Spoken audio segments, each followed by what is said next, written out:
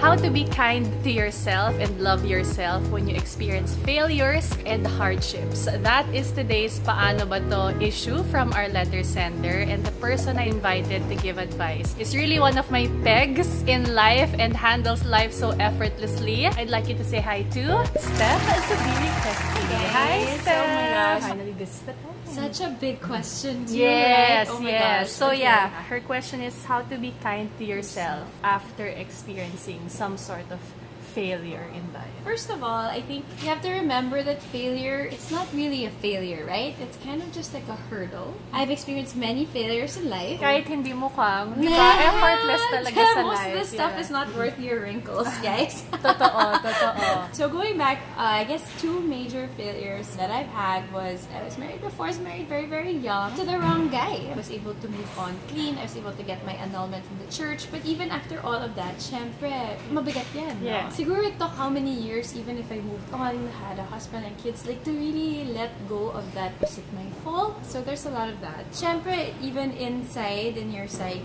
you think, because maybe I should have done something Yeah, better laging the or should have. whatever. Yeah, And correct. then, of course, something like marriage, you make that commitment in front of everyone and you say it's for forever and ever, and it's very painful when it's not. Yeah. Right? And you become family and you break up your family also. You break up each other's family. And I felt that a lot of it was not necessarily my fault, but maybe I could have done more, right? And I just kind of poured myself into work and trusted that God had something better, that He didn't want me to be unhappy, that this was the right decision. Yeah. And eventually it was, because I learned the things that I had become a completely different person in that relationship. I'm trying to please my ex, change myself, and then I didn't know who I was anymore. And ultimately, parang we didn't really love each other for who we were. I learned that what I didn't want to have in my next relationship. Yeah. So I think more than anything, failures are a learning platform. And just accept that tao ka lang.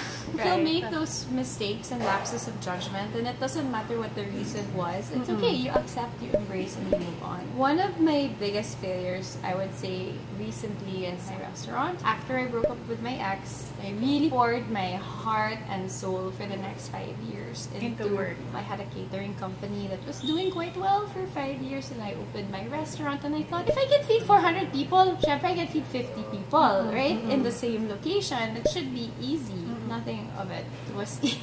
It was not easy at all. I love to cook. I have no management skills. I was like, what's a P&L? What's profit and loss? Like, I was really learning on the go. And then, it was really masakit. Like, when you thought they were loyal employees, they'll steal from you, and you're like, why will you steal?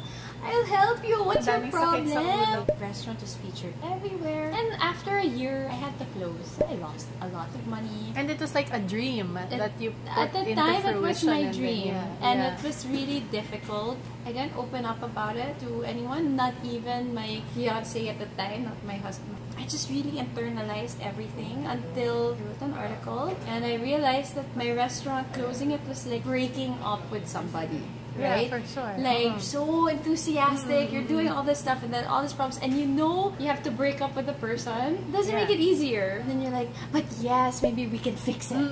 We can give everything. And then, but no, it's really over. Like, you know, and then you still keep thinking about it. What did I do wrong with it? And you know what, guys? When I wrote my article, ang daming nagsulat sa akin.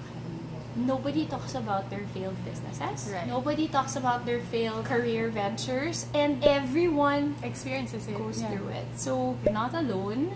And a lot of people said, thank you for your courage. I just put it out there. I wrote it in black and white. I failed. Tried everything. And then ultimately my decision is close it. And I just wouldn't succeed in this. And that's okay. And I was really going through it, and the one person, she's the owner of Apartment 1B, when I was telling her about this, she's like, you know, think of it as what you lost in money and time. It's an MBA. What did you learn out of it? You learned how to manage people, you learn how to manage money, you learn how the market works, what people like, what people don't like. You learn things about yourself. You learn to be patient, you learn to be hardworking.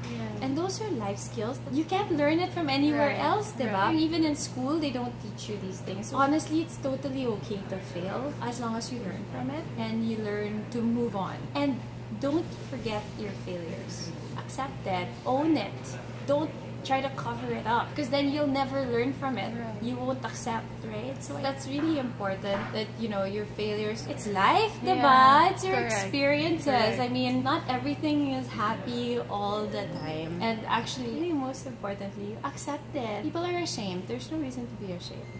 I just have a quick follow-up because in Pinoy culture, a lot of our being hard on ourselves after failure is also because, ay, baka kasi pinag-uusapan ako, sinasabi ng ibang tao na ganito. Your circle of friends will talk about it. People will talk about behind your back, social media ngayon. When I first broke up with my ex, I just came back to Manila after being gone for, 7 years? Siyempre, every single person I talked to was like, and how are you? Alam mo yun, yung parang, and how are you? Alam mo, may iniisip They're sila. like fishing, and you're like, oh my god, and the gossip that went with it. Pero alam mo, you have to trust that the people closest to you, the people who really love you and know you, they will never judge you. They'll take you for who you are. I mean, even my family, that was very difficult for them, like my breakup, but eventually they understood why. And then same with my business. I was the most ashamed of myself. No one in my family or my close circle of friends ever thought that like, oh, wow, she failed. People who say that, they're just being mean and you don't need them in your life. So whatever you do, kahit you're successful, they'll still talk about you in a bad way. That's true. Crab mentality diba? So the people who really love you,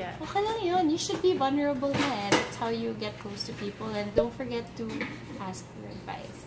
I did it. So I think that's really important. Open up, ask for advice so you don't burn bridges. Diba?